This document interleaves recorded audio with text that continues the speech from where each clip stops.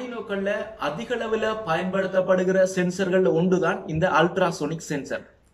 இந்த அல்ட்ராசோனிக் சென்சருடைய வேலை என்னென்றால் எதிரே உள்ள பொருட்களினுடைய தூரத்தை அளக்கும்.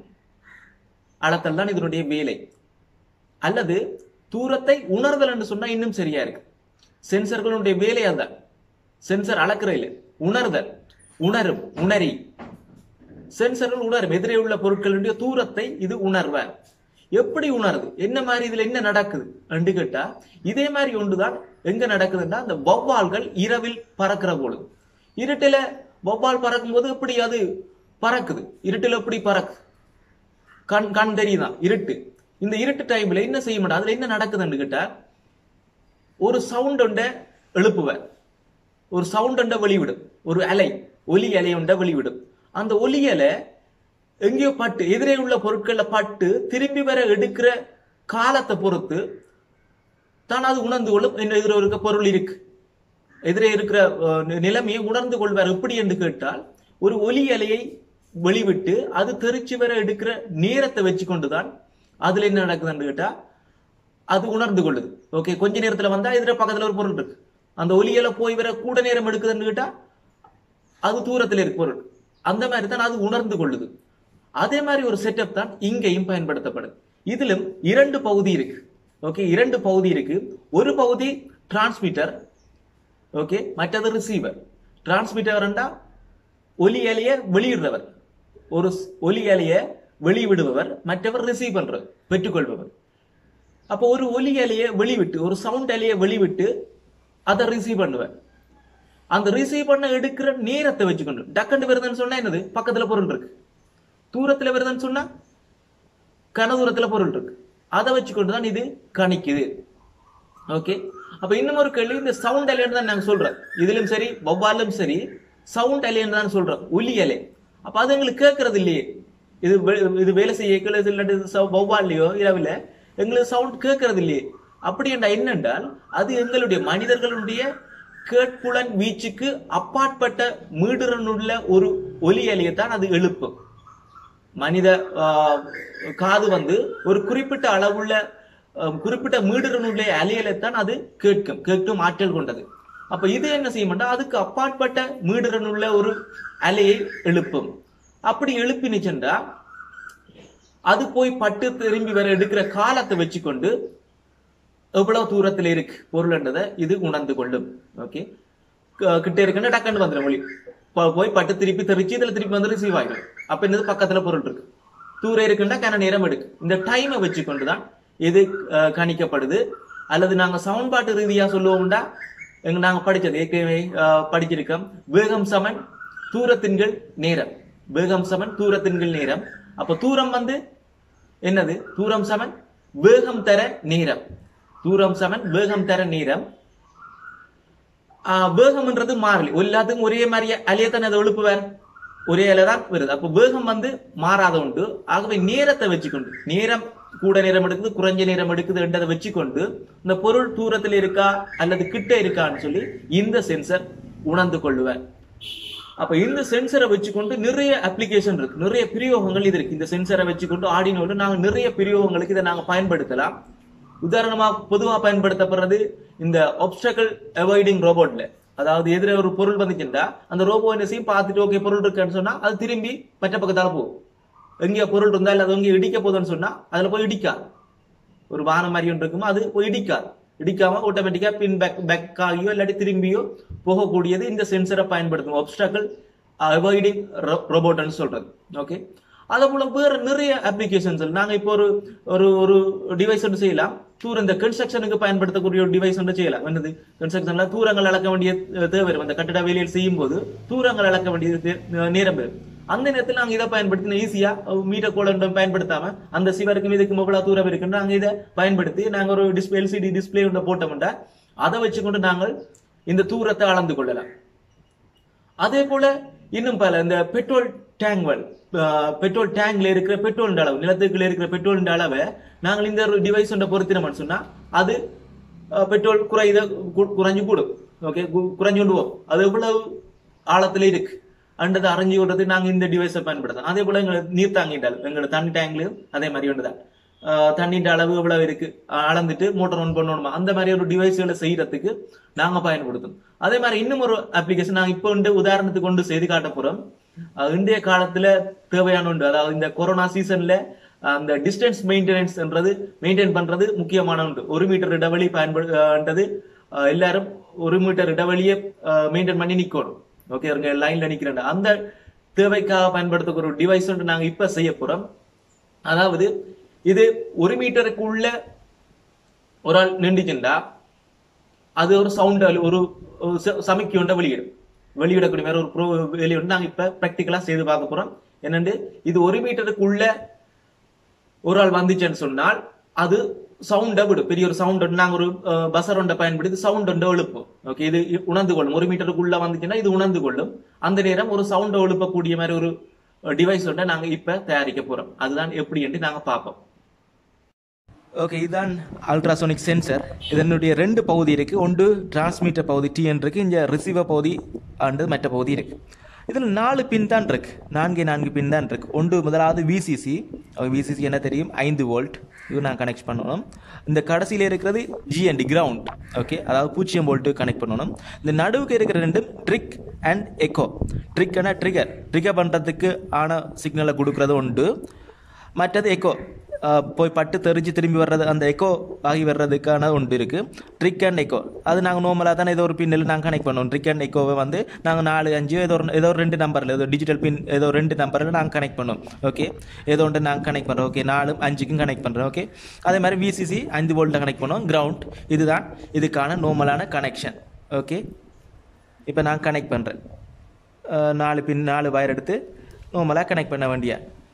ஓகே, 4 வயர் எடுத்து நார்மலாக கனெக்ட் பண்ணிவிட்டு, ஓகே, 2 முதலாவது இங்க இந்த பின் விசிசி கொடுக்கணும். ஆர்டினோட விசிசிக்கு. ஓகே, 5 வோல்ட்டுக்கு. கடைசி பின் கிரவுண்ட். ஓகே, இந்த மற்ற 2 பின் எங்கே கொடுக்கணும், 4 5. ஓகே, 4க்கும் 5க்கும் கொடுக்கணும். ஓகே, நான் எக்கோ பின்ன 4க்கும் ட்ரிகர் பின்ன 5க்கும் கொடுக்குறேன். நீங்கள் மாறி கொடுத்தாலும் பேஜில் நாங்கள் ப்ரோக்ராமில் மாற்றி விட்டீங்கன்னா சரி. ஓகே, இதுதான் அப்படி பேசிக்கான இப்போ தான் விஷயம். இந்த அல்ட்ராசோனிக் சென்சர் கனெக்ட் பண்ணுறதுக்கான டயக்ராம் சர்க்கிட் இதுதான் பேசிக்கானது. பிசிசி கிரவுண்ட் எக்கோ பின் ட்ரிகர் பின். ஓகே, 4 பின் தான் கனெக்ஷன். இப்போ நாங்கள் இந்த 1 மீட்டருக்குள்ளே வந்தால் இந்த டிவைஸில் நாங்கள் எங்களுக்கு டார்கெட் என்ன, 1 மீட்டருக்குள்ளே வந்தால் பெரிய ஒரு சவுண்ட் ஒன்று கேட்கணும். ஓகே, இது பசர் முடியும், சவுண்ட் வர முடியும். இதில் ஒன்றுமே இல்லை. நாங்கள் இது ரெட் ப்ளஸும் மைனஸும் கொடுத்தா சவுண்ட் ஒன்று வரும், அவ்வளோதான். ஓகே, இப்போ நாங்கள் ரெட்டுக்கும், ஓகே, இதை நாங்கள் தண்டிட்டு ரெட்டுக்கும், ஓகே, இப்போ கிரவுண்டுக்கும் கொடுக்குறோம், சவுண்ட் ஒன்று வரும். இந்த சவுண்ட் வரும், வேற ஒன்றுமே இல்லை. இப்போ நான் என்ன செய்ய போகிறேன்டா, இந்த கிரவுண்டை அப்படியே கனெக்ட் பண்ணிட்டு இந்த பின்னை கொண்டு போய் ஏதோ ஒரு நம்பரு நான் கொடுக்குறேன். ஓகே, 2ஆம் நம்பருக்கு கொடுக்குறேன். இப்போ நாங்கள் 2ஆம் நம்பருக்கு ப்ரோக்ராம் எழுதலை. அது 1 மீட்டருக்கு குறைவாக வந்தால் இது 2ஆம் நம்பருக்கு நான் சிக்னலை கொடுத்து விட்டா இது சவுண்ட் வரும். அதாவது 1 மீட்டருக்கு குறைவாக வந்துச்சுண்டா டிஸ்டன்ஸ், இதில் 1 மீட்டருக்கு குறைவாக வந்துச்சுண்டா இதை நாங்கள் நார்மலாக கனெக்ட் பண்ணுறேன். ஓகே, முதலாவது விசிசி அண்ட் கிரவுண்ட். ஓகே, இப்படி இருக்கட்டும். இதுதான் கனெக்ஷன் டயக்ராம். இப்போ இது 1 மீட்டர் குறைவாக வந்தால் இதில் சவுண்ட் வரும்னு தான் நான் ப்ரோக்ராம் எழுத போகிறேன். ஓகே, ப்ரோக்ராமை பார்ப்போம். ஓகே, இப்போ நாங்கள் ப்ரோக்ராம் பண்ணுவோம். நான் ஏற்கனவே சொல்லிட்டேன் 2 பின் இருக்குன்னு சொன்னேன். ரிக் பின் எக்கோ பின் 2 பின் இருக்கு. அதில் நாங்கள் எந்த பின்னில் நாங்கள் கொடுத்தோன்னு நாங்கள் முதல்ல டிஃபைன் பண்ணுவோம். ஓகே, ஸோ இன்ட் ட்ரிக் பின் எத்தனை நம்பர் கொடுத்தனாங்க, 4வது பின்னு கொடுத்தனாங்க. அதே மாதிரி எக்கோ பின்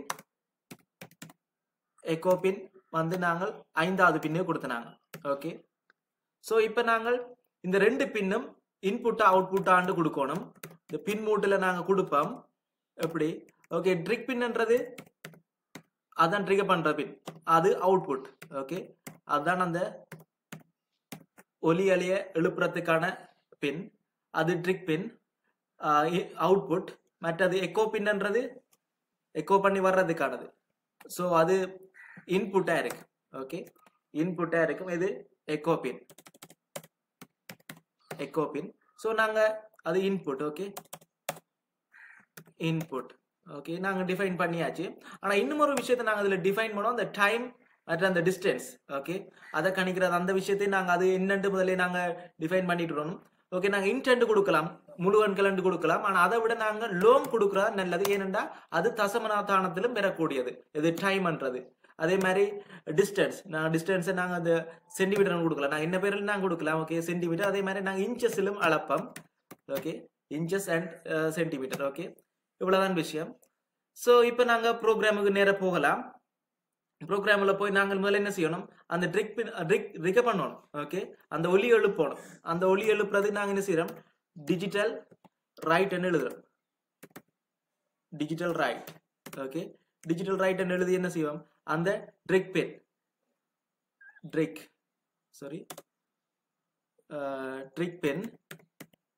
பென் முதல்ல நாங்கள் லோ கொடுப்போம், பிறகு ஹை கொடுப்போம். ஒரு குறிப்பிட்ட செகண்டுக்கு பிறகு நாங்கள் டிலே கொடுத்து, ஒரு சின்ன ஒரு டிலே, அதை விட நாங்கள் இதுல முக்கியமா மைக்ரோ செகண்ட்ல கொடுப்போம் டிலே. முதல்ல நாங்கள் மில்லி செகண்ட்ல நோம்ல டிலே கொடுக்குறோம். நாங்கள் இப்ப நாங்கள் மைக்ரோ செகண்ட்ல கொடுப்போம். செகண்ட். ஓகே, ஒரு சின்ன நேர இடைவெளி, ஒரு 2 milli second. Okay, 2 milli second இடைவெளியில கொடுப்போம். இனி நாங்க ஹை பண்ண போறோம். ஹை பண்ணிட்டு நாங்க டிலே கொடுக்க போறோம். இது அந்த ட்ரிகர் பின்ன தான் நாங்க இனி ஹை பண்ண போறோம். இப்ப நான்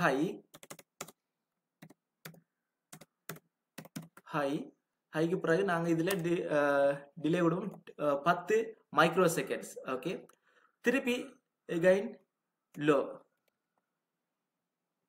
இதுதான் எங்களுக்கு நாங்க அந்த ஒலி எழுப்புறதுக்காக முதல் நாங்க கொடுத்த விஷயம். ஓகே, இனி நாங்க டைமுக்கு போகலாம். டைம் டி வந்து அந்த போய் வரதுக்கான டைமை கணிக்க போறோம். அதுக்கு நாங்கள் பல்ஸ் இன் என்று எழுதுவோம். இப்படித்தான் நீங்க எழுதணும். பல்ஸ் இன், அது என்னது, எக்கோ பின்னுக்கு வார இப்ப ஹை வருது,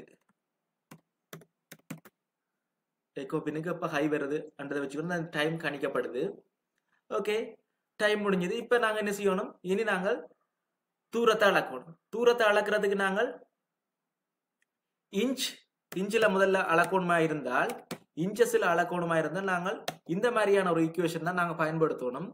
அந்த வர்ற டீய நாங்கள் 74ஆல பிரிச்சோம்னு சொன்னால் எங்களுக்கு அது இன்ச்சில வரும்.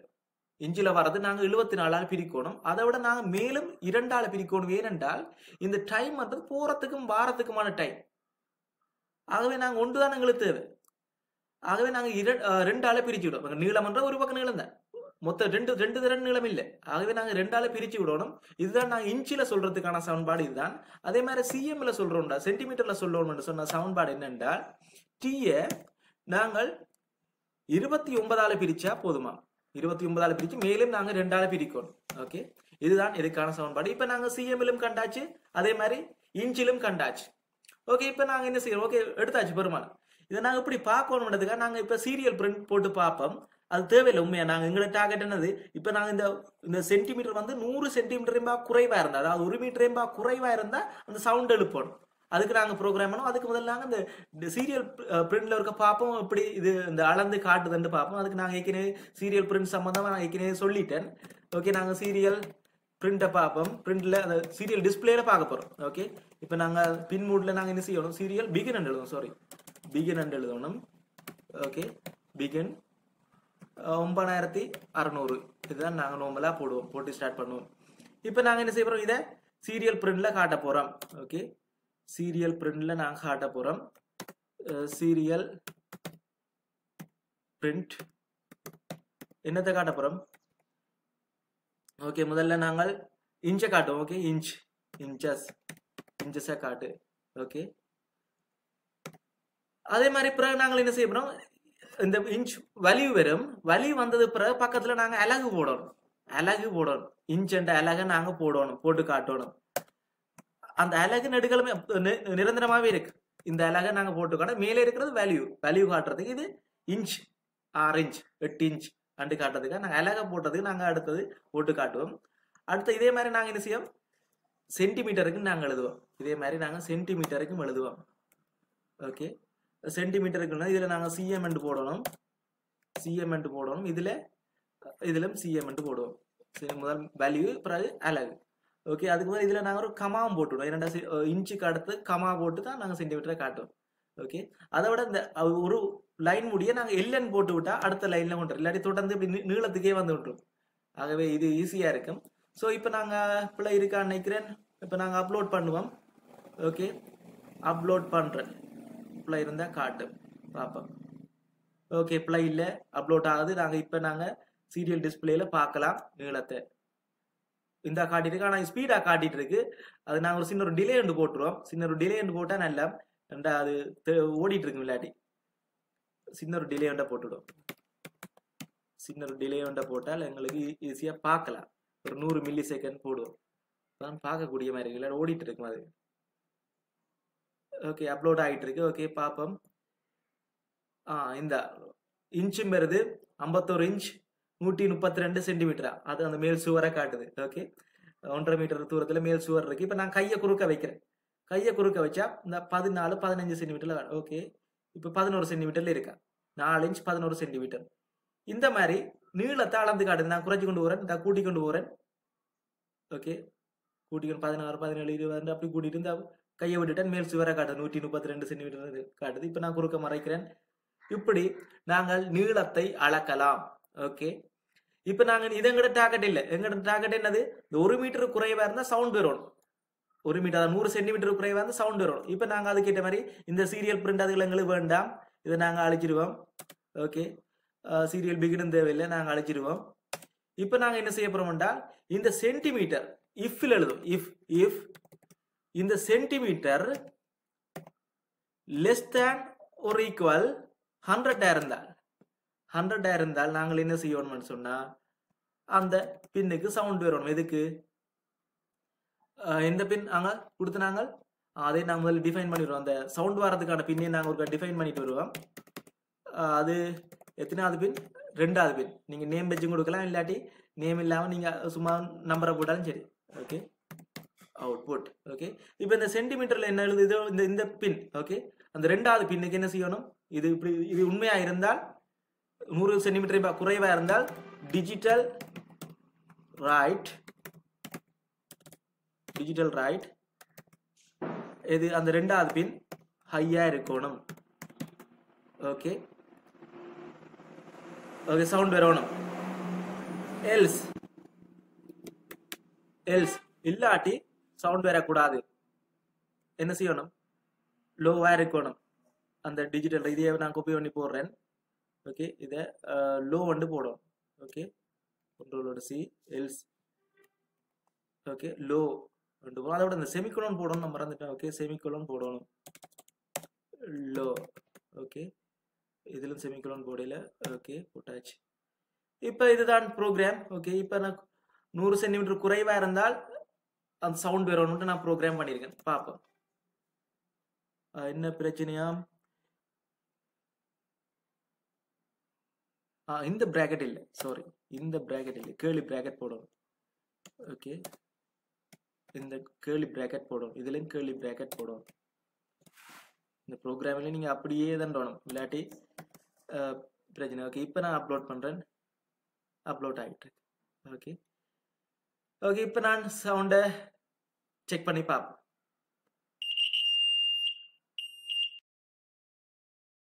இப்போ நாங்கள் செய்த டிவைஸ்லேருந்து 1 மீட்டர் தள்ளி நிற்கிறேன். இதுதான் சமூக இடைவெளிக்கான தூரம், 1 மீட்டர் இடைவெளி. இந்த 1 மீட்டர் இடைவெளியிலேருந்து நான் இப்போ மூவ் பண்ணி போகிறேன். ஓகே, இப்போ ஒலி எழுப்பப்படுது. இப்போ நான் 1 மீட்டர் தாண்டி பின்னுக்கு வரேன், ஒலி எழுப்பப்படலை. இதுதான் இந்த டிவைஸ்.